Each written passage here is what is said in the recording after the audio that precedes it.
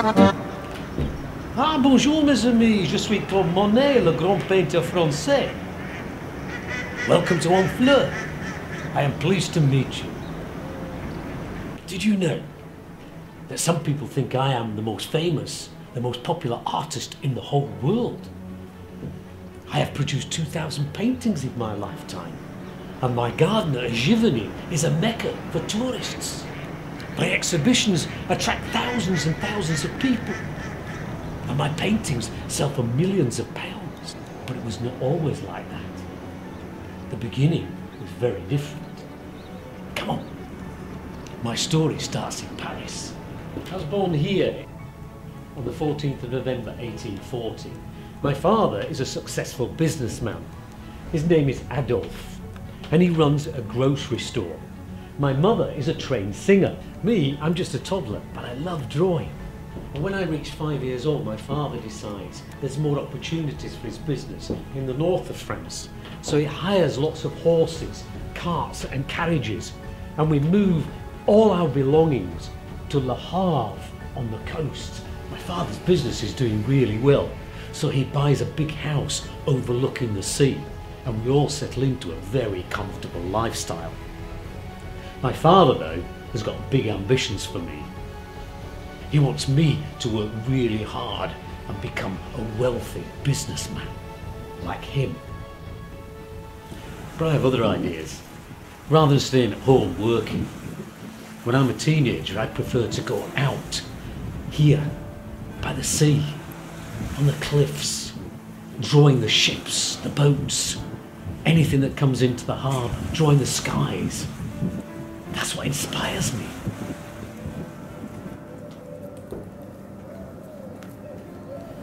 I didn't much like school, because the problem with schools, as you know, is it's full of teachers telling you what to do all the time. I just wanted to draw. I used to draw the teachers. I used to make caricatures of them, make them look silly, give them big noses. I used to take them down to the local art shop, this one here, and they would sell them for 15 francs each. I sold lots of them. One day when I was 16, I was down at the beach painting when a man approached me. His name was Eugene Boudin, a local artist. He showed me how to use oil paints properly. He showed me how to mix the paint, how to apply the paint, how to create textures. But more importantly, he told me to look. He told me to look at the sky, look at the light, capture the light, work outside. That's the best way to paint. He also encouraged me to work in the streets, to look at the shapes, the perspective, the angles, look at the light, how it affects the buildings. He said, capture that on your canvas. That's what you need to do. Eugene and I became lifelong friends. Shortly after my friendship with Eugene Boudin began, my mother became ill, and she died shortly afterwards.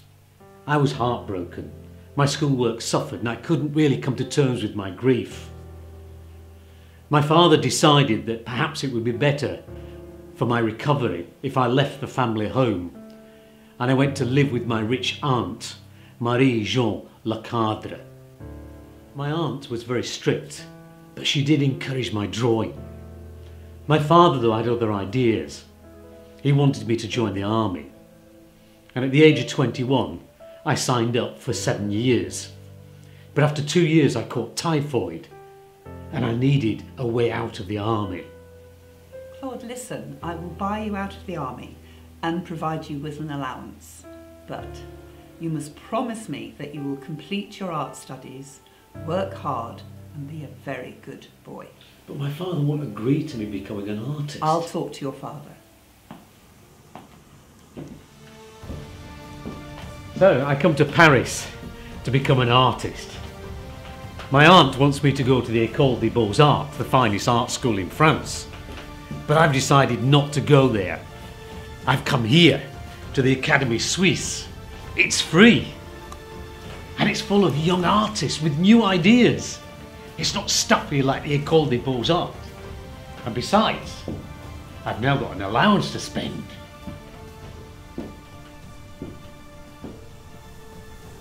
The studios at the Académie Suisse were small, and we all had to work very closely together. But we all got on so well. And it was here that I met my fellow artists and lifelong friends. Auguste Renoir, Alfred Sisley, Edouard Manet and Frédéric Bazille. I've been painting now for nearly 4 years, but without much success. My father thinks it's time I got a proper job. I don't have any money. I had to give this painting here to my landlord, all rolled up, because I had no money to pay for the rent. Painting's an expensive business. Luckily, Bazille gives me 50 francs a month to supplement my aunt's allowance. He tells me I should stop spending, stop wasting money. I've got a girlfriend. She's called Camille. She's an artist model. My father and my aunt dislike her intensely. They think I should go out with a girl from a good middle-class background. You see this painting here? This is my painting of Camille. My aunt doesn't know that this is Camille. It's a life-size painting. It's big. I'm going to enter it for the Salon. The Salon is the greatest art exhibition in the whole of France. If you can get a painting into the Salon, you've really arrived as an artist. It's a madhouse there. It's full of thousands and thousands of people. So do you know what I did? I told the press that I painted this painting in 4 days. They wrote an article. They said it's impossible. This new young artist has managed to paint a picture that big in 4 days. It's impossible. But it got into the Salon. My father thinks I have arrived as a painter, which is great. Do you know how long it really took me to paint the picture? 5 months. My painting of Camille sold for 800 francs, but the money soon went, and we still live in poverty. I spent the summer of 1868 at my father's house in Le Havre. I painted this picture of him on his terrace. He doesn't know that Camille is pregnant. A couple of days ago, I received a letter from her begging me to come back to Paris to help with the birth. But if I go back to Paris, my father finds out everything. He'll probably cut off my allowance. We shall have no money. I decided to go back to Paris. I saw my son Jean born. I stayed there for 4 days. But then I went back to Le Havre to stay with my father. I wrote begging letters to Bazille and to Renoir, begging them for a loan. I hate being poor. I hate not being able to provide for my family. My father and my aunt no longer give me an allowance. We have to survive on the money I make from the few paintings I sell and handouts from Bazille and Renoir. I work outside all the time, even in weather like this. It's so cold. I'm working on this painting here of the magpie. When it's finished, I'm going to enter it for the Salon. Hopefully it will be accepted and it will sell. I'm still not selling too many paintings and things haven't improved financially. But after borrowing some more money from Bazille, I decided to marry Camille. We married in Paris. We spent our honeymoon on the coast in Trouville, paid for by Manet and Bazille. Whilst I was there, I took the opportunity to paint people on the beach. I also spent some time painting the hotels. But at the end of our stay, we left very late at night. In fact, we crept out of the hotel without paying the bill because I'd run out of money. A month later, disaster struck. I couldn't face another stint in the army. So we left France. We went to England. We stayed in a shabby hotel in London. I did some painting. My friend Pizarro came too. While in London, I received the sad news that Basile has been killed in battle. My best friend is dead. But two things happened in London that were to change my life. Firstly, I saw paintings by Constable and Turner, the English artists. What wonderful landscapes. What sublime skies that Turner painted. He had obviously the same ideas we did about exploring light and capturing light on canvas. His paintings were wonderful. I also met Durand Ruel, the art dealer. He likes my work. In fact, he likes the work of my friends too. Renoir, Sisley, Monet, Pizarro. He's also bought some of my paintings. In 1871, the war ended. And in May of that year, after spending a short time in Holland, we returned to France. We stayed in a small village called Argenteuil, just outside Paris. And it was here that I lived and worked closely with my best friend Renoir. We went outside every day and painted. We painted light and tried to capture light on the canvas. We discussed new painting ideas, techniques and methods. And it was during these discussions that we realised that the restrictions placed on painting by the salon no longer appealed to us. We wanted to bring to the public our new ideas, our new ways of seeing, our new ways of painting.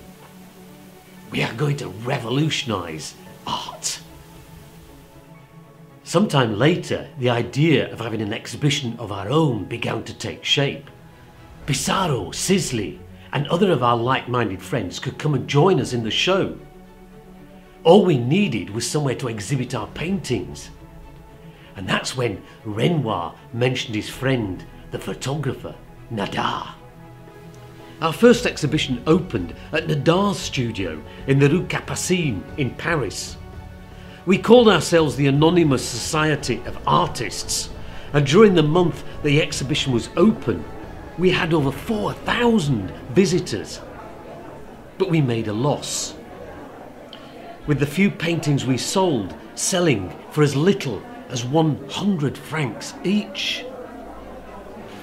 I was just telling myself that, since I was impressed, there had to be some impression in it. And what freedom, and what ease of workmanship. A preliminary drawing for a wallpaper pattern is more finished than this seascape, this so-called impression. These paintings are nothing more than an insult to the intelligence and taste of the public. He thinks our paintings are an insult to the public, nothing more than mere impressions. So, if we paint impressions, then perhaps we are Impressionists. That's it. Why don't we call our new style of painting Impressionism? Durand Ruel is having money problems. He's not buying many paintings. And the sale of my work is not going very well. I'm struggling financially. Renoir keeps telling me to cut down on my spending. But I've got a wife, Camille. She likes nice things. At our second exhibition, I met a man called Ernst Hochende, a wealthy department store owner. He bought Impression Sunrise for 800 francs. He's also commissioned me to paint 4 murals at his house, the Chateau de Rochenberg, in the south of Paris. It was at the chateau I met his wife, Alice, and the rest of his family. Camille and I became great friends with them. I spent the next 10 months at the chateau, working on the 4 large paintings. But in late 1877, there was a banking crash, and Ernest was declared bankrupt. He had to sell his art collections and his beautiful chateau. They lost everything. I felt so sorry for them, so I invited Ernest, Alice and their 3 children to come and live with us in our little house in Venchoy. It was very cramped, but we all got on well together. The house is ever more crowded, as 2 more infants have now joined our families. Jean-Pierre was born to Alice 4 months ago, and Camille gave birth a month ago to Michel. Someone remarked that the 2 looked very similar. I've no idea why. What do you think?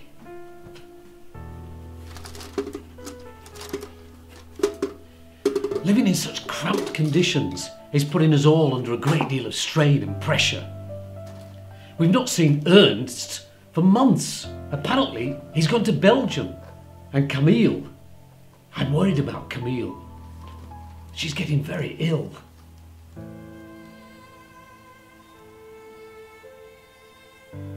A year later, Camille died. She was just 32 years old. I painted this picture of her as she lay peacefully. I was at the deathbed of a lady who had been, and still was, very close to me. Yet I found myself staring at her, working out the proportions of light, of colour, and of tone.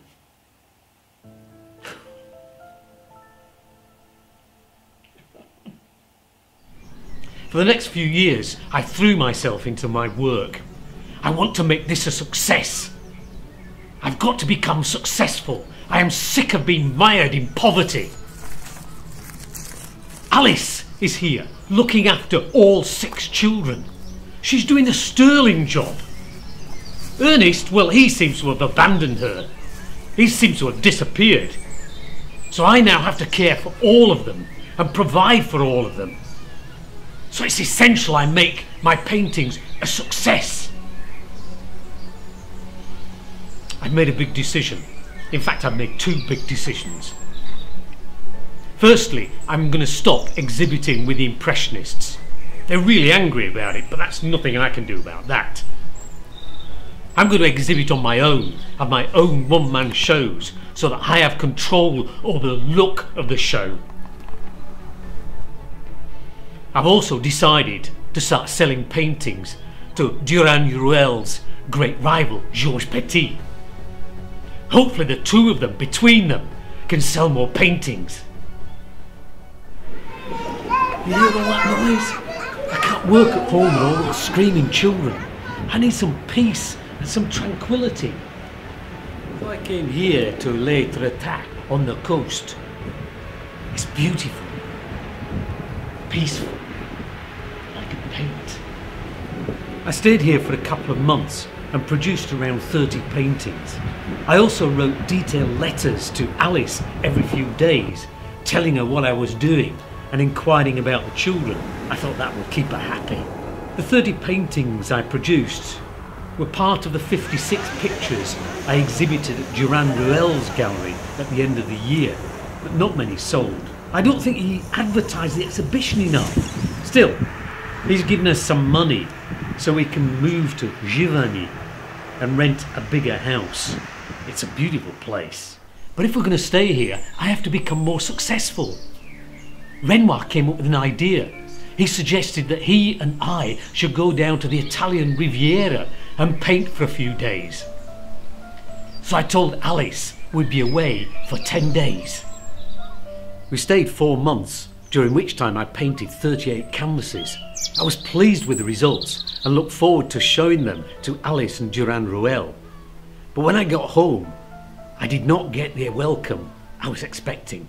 "Where have you been?" she said. "You said you'd be away for 10 days, you've been away for 4 months. Didn't you think to write?" I said, "Well, I've been working hard. I've been living like a dog." She wasn't impressed. Still, Durand Ruel and Georges Petit, over the next 2 years, sold all my paintings. The next few years are a period of great change. but also of increasing success. My paintings are selling really well. In fact, so well that I've decided to buy this place. You've also heard that Alice's estranged husband, Ernst, has died. So I've decided to ask Alice to marry me. In 1891, I had an exhibition of my Haystack paintings. I've now decided to paint pictures in series because what I want to do is to explore the same image at different times of the day and during different seasons. I want to see how that affects the light. Because I am determined to show the Impressionists what painting and capturing light on canvas is really all about.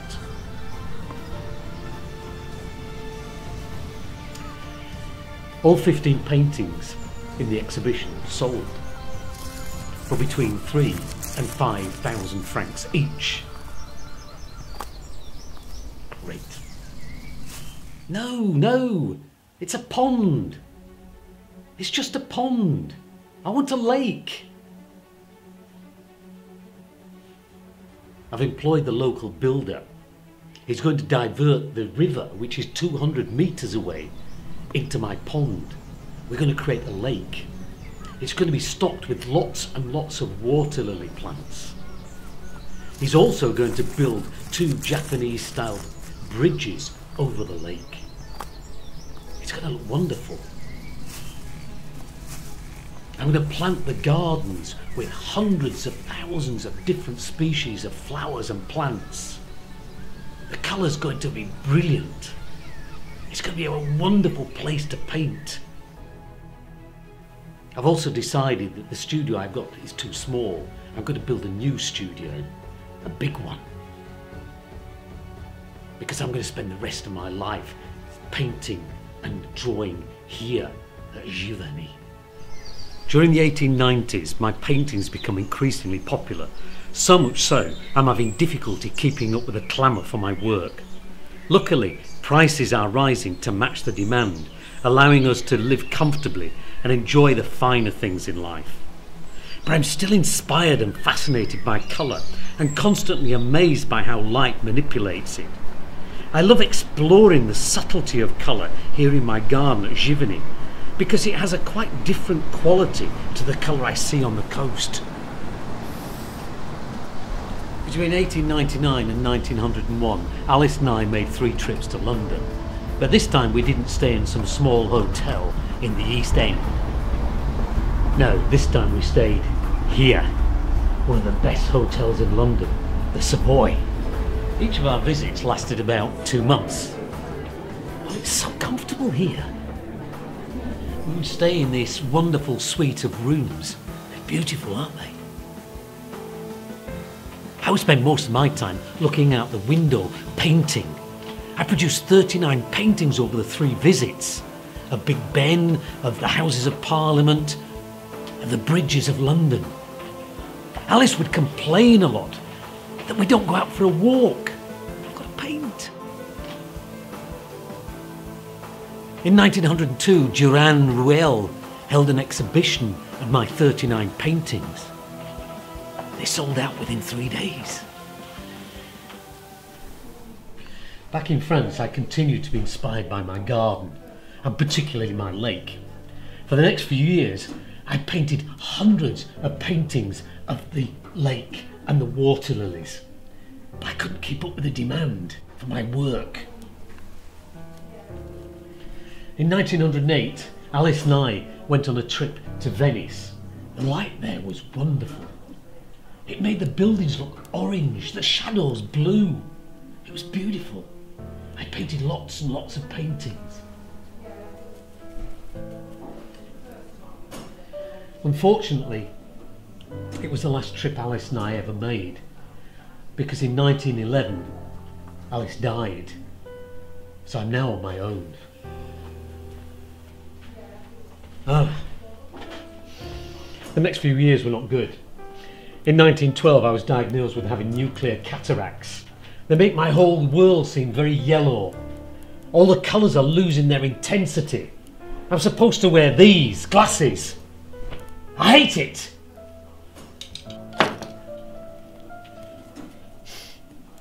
In February 1914, my son Jean died. He's just 47 years old. His wife Blanche, Alice's daughter, came to live with me. She's going to look after me, look after my affairs, which is really good. But later that year, the world fell apart.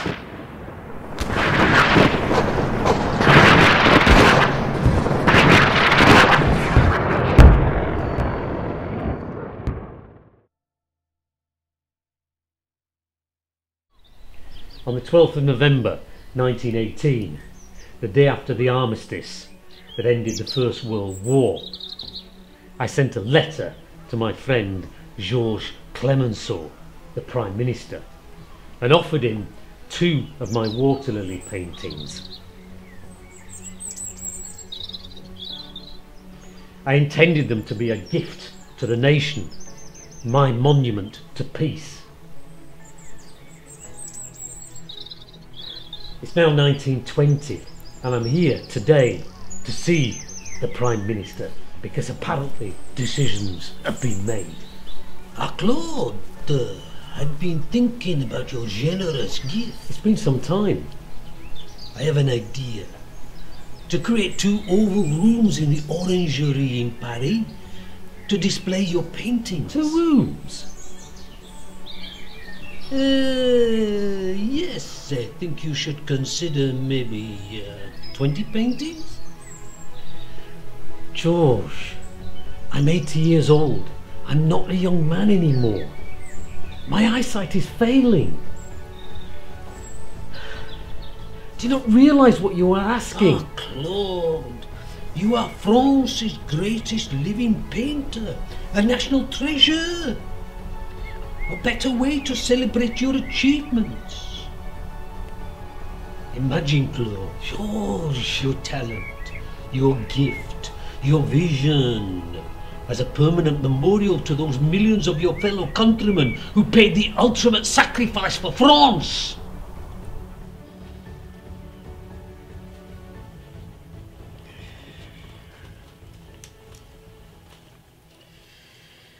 I've been painting these pictures now for 4 years, but I keep restarting them.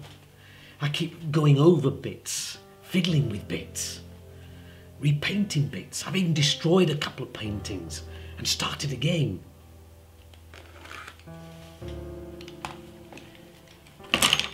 I'm calling my paintings La Grande Décoration. Some people refer to them as Les Nymphes. Do you know, each painting is 2 meters high and 5 meters across. They're big paintings. I'm painting 20 of them. My good friend Clemenceau, the Prime Minister, keeps popping round. He keeps telling me to stop overpainting them, to finish the pictures. But I've got to get them right. He's a good man though, Clemenceau. Sometimes he comes round in his motor car and we go out for a ride. Or occasionally we'll go out in one of my motor cars. We like driving fast. We like speed. But my eyesight's getting worse. I had an operation in 1925. But the doctors said I've only got 10% vision now in this eye.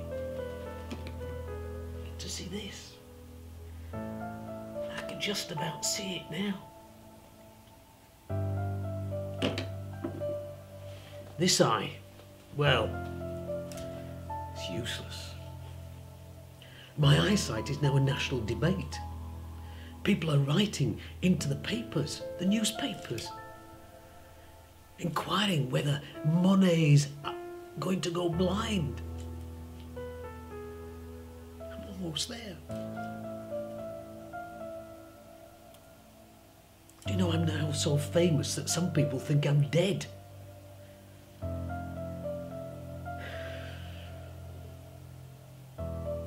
I signed the contract for these paintings, to finish these paintings in 1922, 4 years ago.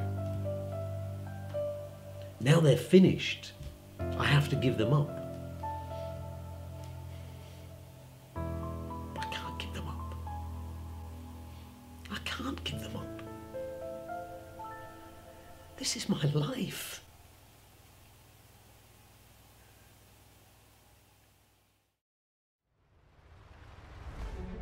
After his death, the Grande Decoration was installed in the Orangery in Paris and is still open today. Displayed within the purity of white rooms flooded with natural light, Monet's Grande Decoration creates an atmosphere of reflection and contemplation, cocooned within the healing and soothing tranquility of nature. Monet's gift of peace to the world is the Sistine Chapel of Impressionism.